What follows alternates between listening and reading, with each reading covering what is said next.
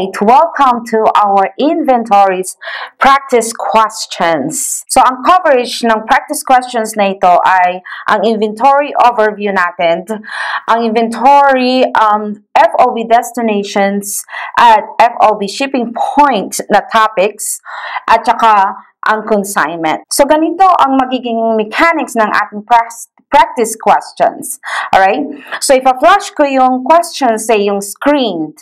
Kagaya nito, then ipopause mo po yung screen mo, then solve the problem. So, kapag meron ka ng answers and solutions in front of you, then i-play mo ulit for the next question. Sa solutions naman, ganito po ang gagawin natin. So, ang FOB shipping point, the buyer owns the goods. Since the buyer owns the goods, the buyer should be responsible for them. So, sa solutions, lahat po ng concept ay isusulat ko dito. Then, gagamitin natin yung mga concepts for analysis of each question. Then, dito naman natin isusulat ang solution sa bawat problem. Kung ready ka na, halika, samahan mo ako mag-analyze ng inventories.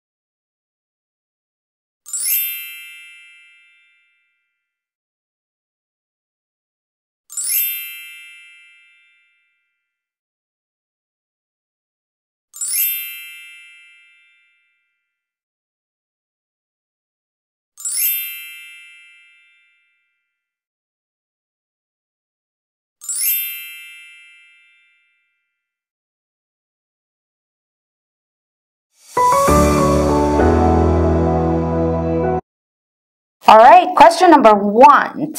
The requirement on question number 1 is, by what amount should Omar inventory account at December 31st be reduced? So, ang tinatanong ng problem kung magkano daw ang i-adjust natin sa inventory ni Omar. So, the following items were included in Omar's company inventory account at December 31st. Take note, the word included. Alright? So, there are 3 items sa problem na ito. Then, we will analyze kung kailangan ba natin i-include ito sa ating inventory or hindi. Kung hindi natin dapat i-include, yan ang hinahanap ng problem. Alright? First item is merchandise out on consignment at sales price, including 40% markup on selling price. So, kailangan ba natin i-include pati ang ating markup or ating gross profit? Ang dapat lang natin pinapakita sa inventory, ang laman ng inventory natin ay yung cost lang. Yung puhunan mo lang sa mga goods na binibenta mo. Yun ang laman ng ating inventory account. Alright? So, kung isinama yung markup, tubo mo sa goods na yon, dapat inaalis natin yon. Sinabi ng problem natin is including 40% markup on selling price. So, remember, our selling price minus our cost of the goods is equal to our gross profit. So, kung 40% po ito, therefore, our selling price is 100%. So, kung 100% minus the cost percentage is equal to our gross profit, ang ating percentage ng cost natin is 60%. Alright? Pero hindi yan ang hinahanap ng problem. Ang hinahanap ng problem kung magkano yung i-reduce natin, yung isinama sa inventory natin na hindi naman dapat isama. Yung 40%, yung profit, or yung markup ng goods na kinonsign natin. So, the item number 1 should be reduced by the markup. So, magkano ang markup na in-include nila doon sa 40,000? So, 40,000 times the 40%. Alright, alisin natin ang 16,000. Another item is goods purchased in transit, ship FOB shipping point. Let's have an overview of our FOB shipping point and FOB destination. On the locations of the seller, that's our shipping point. And on the locations of the buyer, that's our destination. Dalawang ways lang ang pwedeng maging agreement between the seller and the buyer. Alright? FOB destination or FOB shipping point. FOB shipping point. Sa FOB shipping point, pagbigay niya kay carrier, as si carrier is on the way to the buyer, pag-aari na ni buyer yung goods kapag FOB shipping point. Kapag FOB destination naman, ang ibig sabihin, the ownership of the good transfers to the buyer kapag si carrier nakarating na kay buyer. So, habang si carrier nasa daan papunta kay buyer, pag-aari pa rin ni seller. So, itong goods na pinurchase ni Omar in transit and ship FOB shipping point, pag-aari ni Omar yan. Because Omar is the buyer. So, this 36,000, wala tayong adjustment dyan. Talagang kailangan naka-include yan sa inventory ni Omar. Another item is goods held on consignment by Omar. Sa consignment naman, the consignor transfer goods to the consignee. The consignor owns the good, therefore, the goods should be included in the consignor's inventory. The responsibility of the consignee ay ibenta itong goods na ito. Alright? The responsibility of the consignee is to sell the goods. Therefore, si consignee, hindi niya pag-aari yung goods na yon. Kailangan excluded yan sa inventory niya. So, ang sabi ng problem natin is, goods held on consignment by Omar. Si Omar, consignee siya. Therefore, hindi natin yan dapat i-include sa inventory ni Omar. So, aalisin natin yan. Alright? Amounting to 27,000. So, the total na aalisin natin sa inventaryo ni Omar is 43,000. And this is our answer. So, ang answer natin is letter D.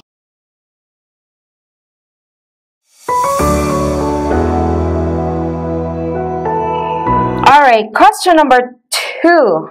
What amount of net inventory on consignment remains on the statement of positions for the first year for Omar? So, ang tinatanong ng problem kung magkano pa daw ang inventory na naiiwan sa kinonsigned on the statement of positions for the first year for Omar. Sikat si Omar ngayon. Omar Company ship inventory on consignment to Seabright Company. Si Omar ang ating consignor. Si Seabright naman ang ating consignee. So, Omar Company ship inventory on consignment to Seabright Company that cost 20,000. Yung transfer niyang goods, nagkakahalaga ito ng 20,000. Alright?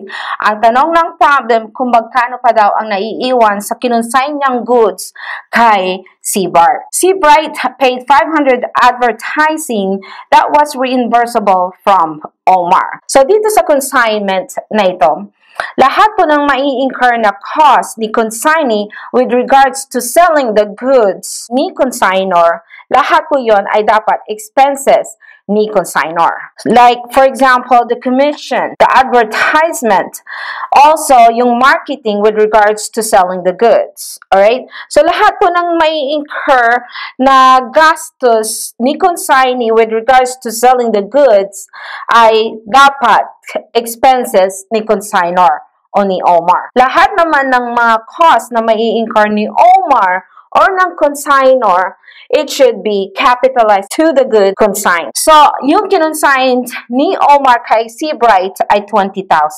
Alright? Seabright paid 500 advertising that was reimbursable from Omar. So, meaning to say that's the expenses. Yan ay hindi tanong ng problem. Alright? At the end of the year, 70% of the inventory was sold for 30,000. So, ang ibig sabihin, 70% ang nabenta ni Seabright, meron pang naiiwan na 30%. So, ang tinatanong ng problem is kung magkano pa daw ang naiiwan sa kinonsign niyang goods. Right? The agreement states that commission of 20% will be provided to Seabright for all sales. That's a commission, that's an expense by the consignor. Hindi yan kasama sa tinatanong na ending inventory.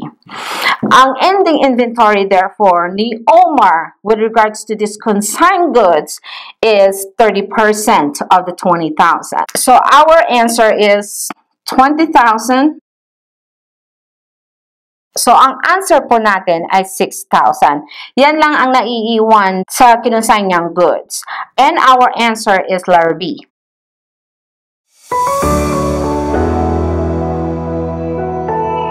Alright, question number 3. What is the requirement of question number 3? What is the correct amount of merchandise inventory? So, magkano daw ang correct amount ng inventory ni Eclipse Company? Eclipse Company reported merchandise of 4 million and the following items are included in the amount. Merchandise in bodega. So, itong merchandise in bodega, ito po yung mga merchandise on hand ni Eclipse Company. So, kung walang additional information na itong mga merchandise na ito or some of this merchandise hindi pag-aari ni Eclipse, we assume that this merchandise on hand ay pag-aari ni Eclipse Company. Item number 2, merchandise on consignment to Sunshine Company. So, ang ibig sabihin, si Eclipse Company, siya ang consignor. Kinonsign niya o transfer niya ang good kay Sunshine Company. So, si Sunshine Company, siya ang consignee natin. Dahil consignor, si Eclipse Company, kasama yan dapat sa ating inventory. So, item number 2 should be included in our merchandise inventory. Alright, item number 3, merchandise in transit purchased by Eclipse FOB Shipping Point. FOB Destinations, ang ibig sabihin, yung ownership o yung title ng good, magta-transfer lang ang ownership kapag nakarating si carrier sa destination. Therefore, habang si carrier papunta pa lang siya sa buyer or sa destinations, pag-aari ito ni seller. So, on FOB Destination, the seller owns the good. FOB Shipping Point naman, upon shipment of the seller, the title of the goods or the ownership of the goods transfers to the buyer. So, dito pa lang, pag-aari na ni buyer. Alright? So, habang dala-dala ni carrier ito papunta sa kanya, pag-aari na ni buyer yon. That is FOB Shipping Point. Buyer owns the good. Alright, item number 3 says, merchandise in transit purchased by Eclipse. So, si Eclipse, buyer siya. Kasi, purchase ito. FOB Shipping Point. So, kapag FOB Shipping Point, pag-aari ng buyer, therefore, pag-aari ni Eclipse, itong 620,000. Dahil pag-aari niya, isasama natin yan sa ating merchandise inventory. Last item, item number 4, merchandise in transit sold by Eclipse, FOB Destination. So, sold by Eclipse, ang ibig sabihin si Eclipse, seller siya. And the agreement is FOB Destination. So, sa FOB Destination, pag-aari ni seller. At si Eclipse, seller siya. Therefore, Eclipse owns the goods, alright, in transit. So, ang item number 4 ay pag-aari ni Eclipse. Therefore, we are going to include this in our merchandise inventory, amounting to 730,000. So, ang total ng ating merchandise inventory ay parehas lang sa 4 million. So, lahat po ng items ay kasali. So, our answer is letter A.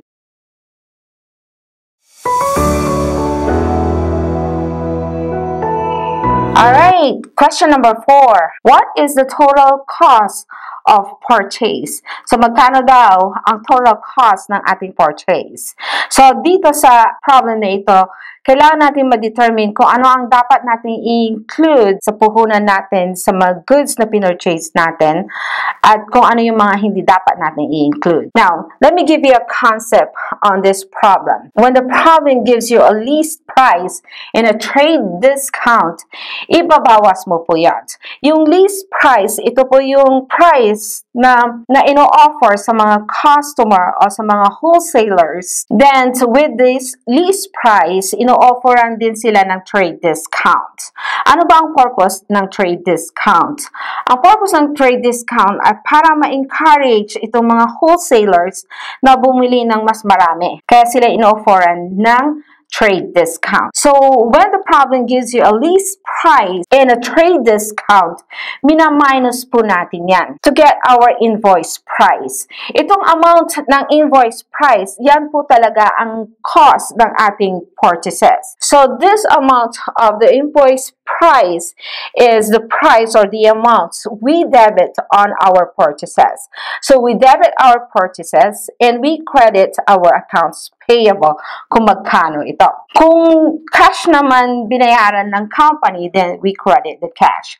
We debit the purchases and we credit the cash. Itong list price, hindi natin nire-record ito sa ating books as well as our trade discount. Ang nire-record lang natin is yung invoice price. Now, aside from the invoice price, which is the cost of our purchases, yung mga cost na mai-incur o magagastos ng company to bring these goods into the company's warehouse, lahat po yun ay ika-capitalize sa cost ng goods. For example, freight, delivery charge ng carrier, mga handling cost, insurance na binili mo para kapag may nangyari sa goods in transit, meron kang makiklaim sa insurance. Meron pampalit. Mga taxes para ma-import itong goods na ito, yun ay kasama pa rin sa cost of the goods. We capitalize those costs incurred para makarating ito sa warehouse ng company. Kapag nasa warehouse naman na ang goods na yon, nasa kamay na ng company ang mga goods na yon, any cost incurred ay expense na po yun. And anything na costs na mai-incur ng company for selling this good ay magiging expense din ng company. So, international company has incurred the following costs during the year. Cost of purchase or the least price is 7 million. Remember, hindi pa yan ang ating cost ng ating purchases. So, ilalagay natin dito least price amounting to 7 million. Then we will minus our trade discount, which is 20% and 30% on purchases. Pero binigay na yung amount natin. So, 3,920,000 po ang ating invoice price. Yan ang cost ng goods na pinurchase natin. But aside from that, meron pa tayong ika-capitalize na mga costs na may incur natin in bringing these goods to the company's warehouse. Alright? Freight in, ka-capitalize po natin yan. So, we will add freight in amounting to 25,000. Another item is insurance on purchases. So, yung insurance, para kapag may nangyari, meron kang makiklaim. I-add din po natin yan sa ating purchases. Amounting to 32,000. Another item is import duties. Ito yung mga taxes na binayaran ng company with regards to importing these goods from other country. Ika-capitalize pa rin natin sa ating cost ng purchase natin. Amounting to 80,000. Storage cost. Dahil storage cost, ang ibig sabihin, yung goods nakarating na sa company. Kapag nakarating na sa company, lahat po ng mai-incur niyang cost ay magiging expense. At lahat po ng mga cost na mai-incur niya o magagastos niya with regards to selling these goods ay expense din po yan. So, itong storage cost ay expense. Hindi siya kasali sa ating cost of our purchase. Handling costs relating to imports and brokerage commission na 100,000, yan po, kasali po, capitalize pa rin yan sa ating cost of purchase. So, we have a total of our cost of purchase of 4,157,000. So, our answer is letter D.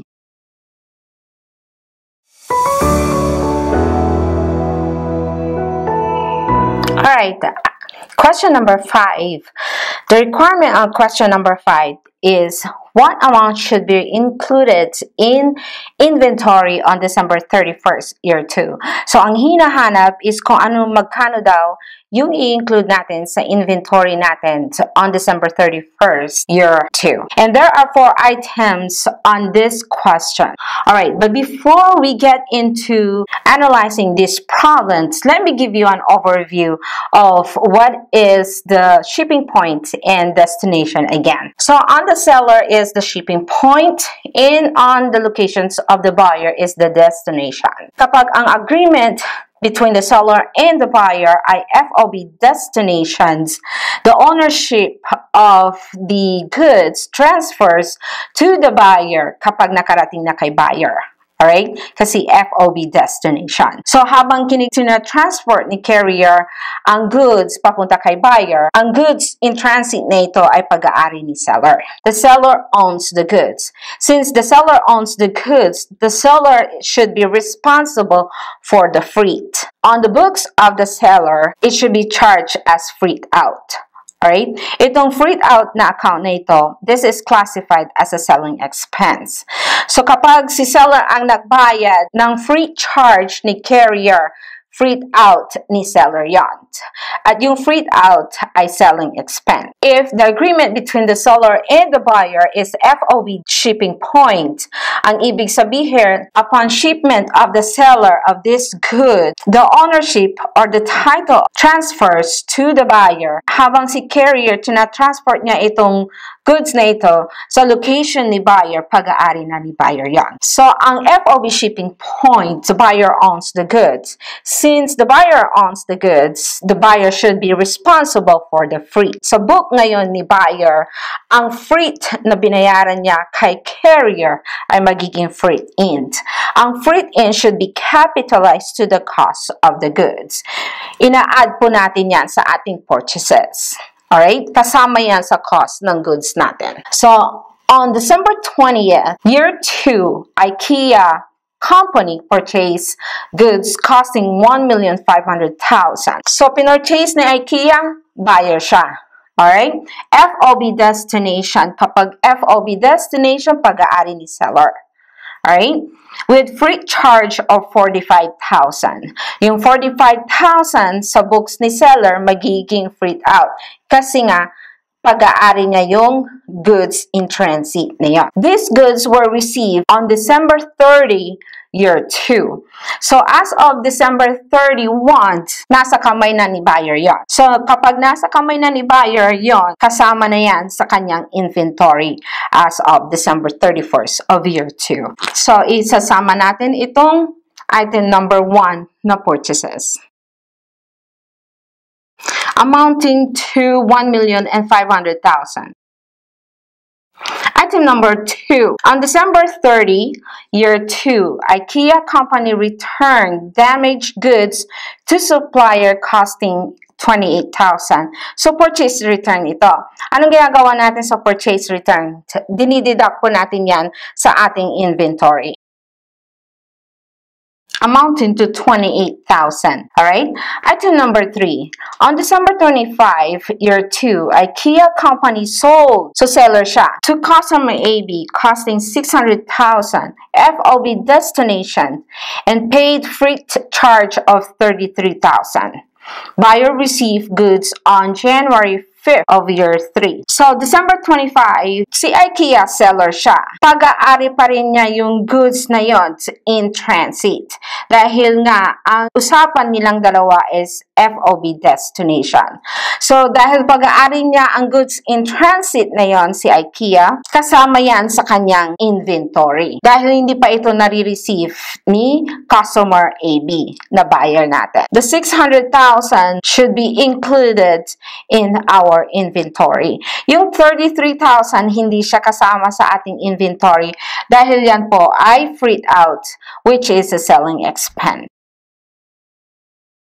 Alright, item number 4. On January 6, year 3, IKEA company approved a sales return from customer AB with invoice price of 100,000, 30% profit on selling price. Ito, i-ignore lang natin. Bakit? Kasi as of December 31st, year 2, hindi pa nangyayari ito. Kasi January 6 nga po ito.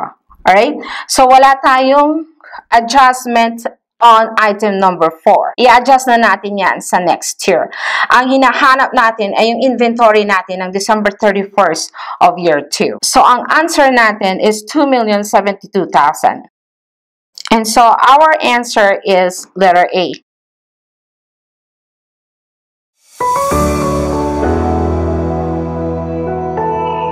Alright, question number 6. The requirements on question number 6 is what amount should be included in inventory on December 31st. So, inventory ulit tayo dito.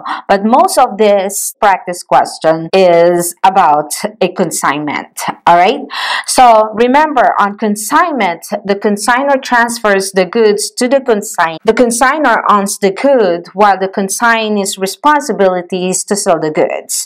Alright? Lahat po ng may incur niyang cost to bring these goods to the consignee, like the freight charges of the carrier, the insurance, the handling costs, lahat po yan ay capitalized sa goods na kinonsign niya. Doon naman kay consignee, lahat po ng cost na may incur ni consignee with regards to selling these goods should be expensed by the consignor. Alright, so Rocky Company had the following transactions during December. So items number 1 to 5 tayo. Alright, item number 1, goods shipped on consignment to Roger Company, including freight charge of 45,000, amounting to 345,000. Alright, ito yung goods kinonsign ni Rocky Company kay Roger. So, si Rocky Company, consignor yan. Kailangan kasama yan sa kanyang inventory. Tapos, yung freight charge na incur ni consignor ni Rocky Company should be capitalized to the cost of the goods. Kailangan kasama yan sa inventory or sa goods na kinonsign niya. At ang sabi, problem natin is including the freight charge of 45,000. So, yung buong 345, kasama na yung freight doon. So, yung buong 345, kasama yan sa inventory natin ng December 31st. Item number 2, goods shipped on consignment to Checkpoint Company. So, consignor ulit tayo dito. Si Rocky Company ay consignor ulit. Ang consignee this time is Checkpoint Company. Excluding, remember, excluding freight charge of 67,000. So, remember, lahat po ng mai-incur ni consignor na cost in bringing these goods to the consignee, kasama yon sa goods na kinonsign niya. Alright? So, yung itong 500,000 at ang freight charge na 67,000, kailangan i-add natin. Alright? Ika-capitalize natin yung 67,000 na freight charge. The total of the number 2 item is 567,000. Lahat yan kasama sa inventory natin. Sales made by Roger Company on goods consigned.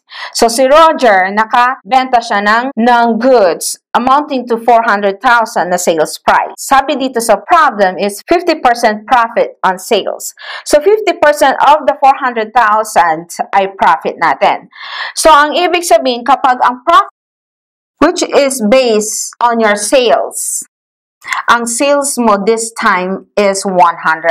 So, kung ano yung base mo, yun ang 100%.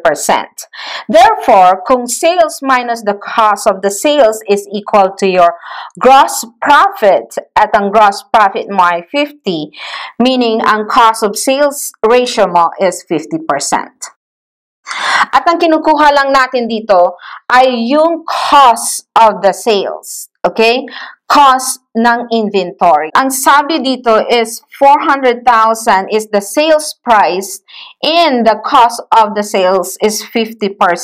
Yun po ang inventory na nabenta niya.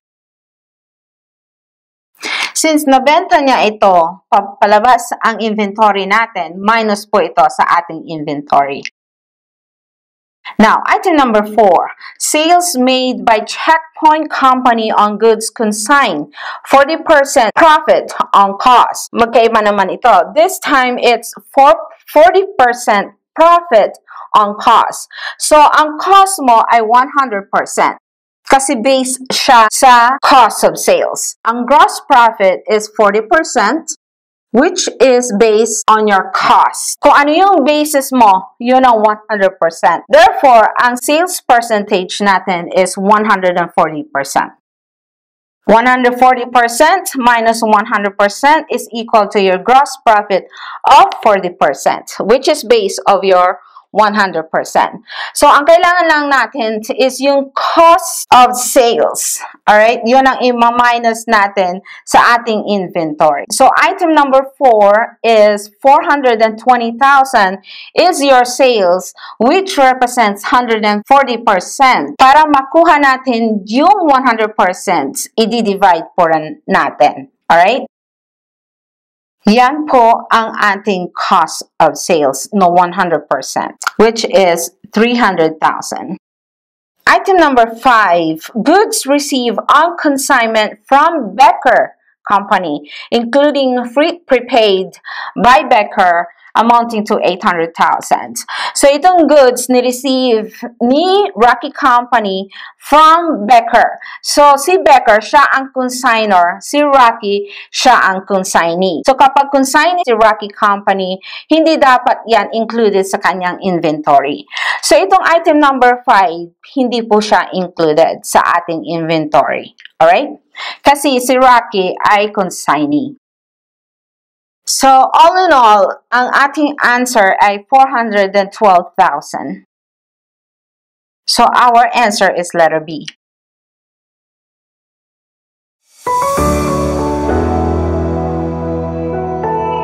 Alright, number 7 naman tayo ngayon.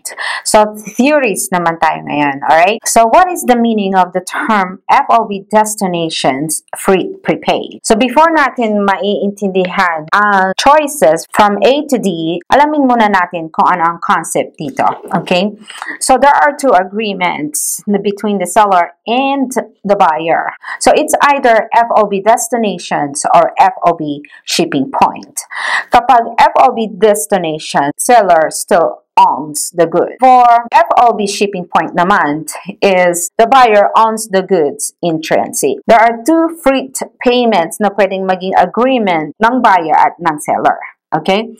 Freight prepaid at freight collect.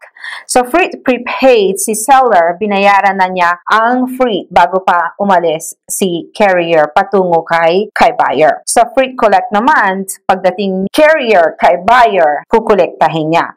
So, sa freight collect, the buyer pays the freight. Now, on FOB Destination, freight prepaid, ang answer po natin dito ay letter C. Alright? Ownership of goods purchase is transferred only upon receipt of the goods by the buyer at the point of destination, and freight charge is already paid by the seller. Freight prepaid. Alright? So, our answer is letter C.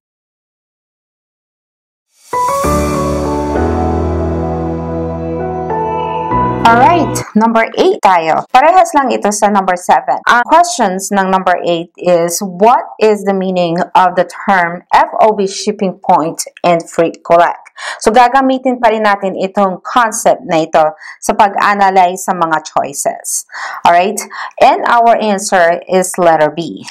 Ownership is transferred upon shipment of the goods, and therefore, the goods in transit are the property of the buyer. And the common carrier shall collect the freight charge on the goods shipped. So, ang answer po natin dito ay letter B. Yung letter A po is FOB Destination Freight Collect. Yung letter C naman ay FOB Destination Freight Prepay. At ang letter D na ay FOB Shipping Point Freight Prepay. Alright?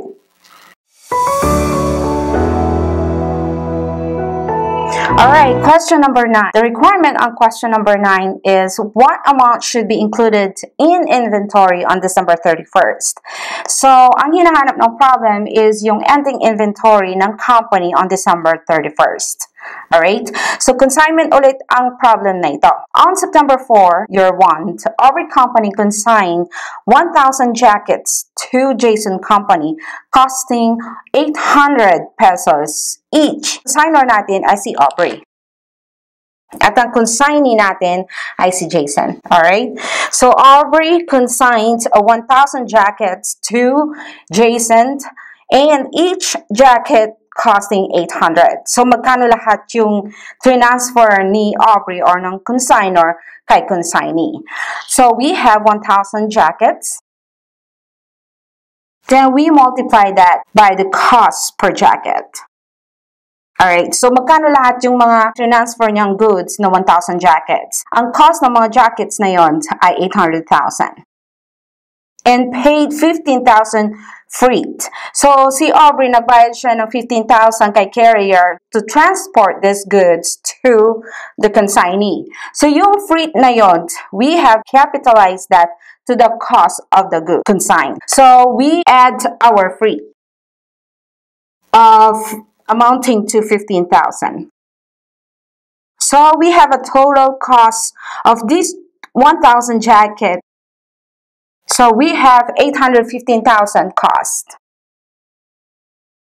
Alright, ang tanong ng problem is kung magkano daw yung ending inventory ni Aubrey sa December 31st. And so, we have a total of 815,000. So, kung i-divide natin ito sa 1,000 jackets, then makukuha natin kung magkano ang cost per jacket natin. So, we will divide by 1,000 jackets. So, meron tayong cost per jacket na 815 per jacket. On December 30, year 1, Jason reported the sale of 750 jackets and remitted 900,000. The remittance was net of the agreed 20% commission. So, yung commission, expense na ni Aubrey yan. Expense ng consignor. Ang tanong ng problem, hindi yung sales. Ang tanong ng problem is kung magkano pa yung naiiwan sa kanyang inventory. So, kung nakabenta si Jason ng 750 jackets, ang naiiwan na lang na jackets kay Jason or sa consignee is 250. So, kung bawat jacket ay 815, imo-multiply lang natin ito sa 250 na jackets na naiiwan. Alright? So, magkano ang cost nung naiiwan na jacket? Ang cost niya is 203,750. And that is our answer. And our answer is letter A.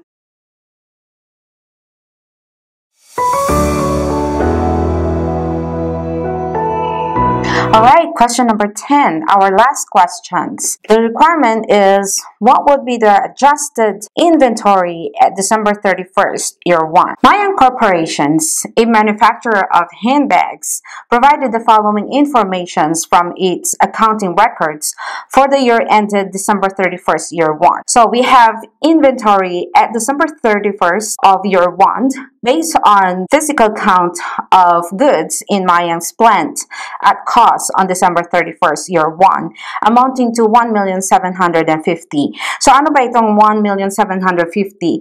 Yan po yung mga merchandise on hand ni Mayang Corporations. Alright? So, kasama yan sa hinahanap ng problem. Amounting to 1,750,000. This 1,750,000 is based on the physical count. Accounts payable at December 31st of year 1 amounting to 1,200,000.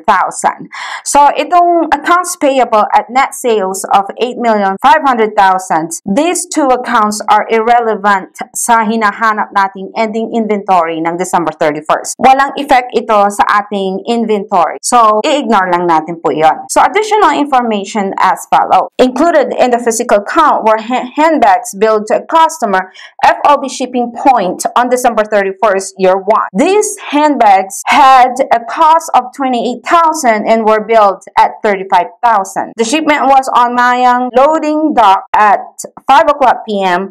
on December 31st, year 1, waiting for to be picked up by the common carrier. So, ang nangyari dito is, so si carrier, hindi pa niya na-pick up yung handbags na dapat isi-ship ni seller, ni Mayang, sa buyer. Kahit na FOB shipping point ang usapan ng seller at buyer, kung hindi pa ito nakukuha ni carrier, hindi pa ito na-ship ni seller. So, ang ibig sabihin, nandun pa sa property ni seller, yung mga inventories na yon dapat kasama pa rin sa kanyang inventory. Pero ang sabi ng problem, included in the physical count were handbags billed to a customer. So, included na po dito yon. So, wala tayong adjustment sa additional information sa item number 1.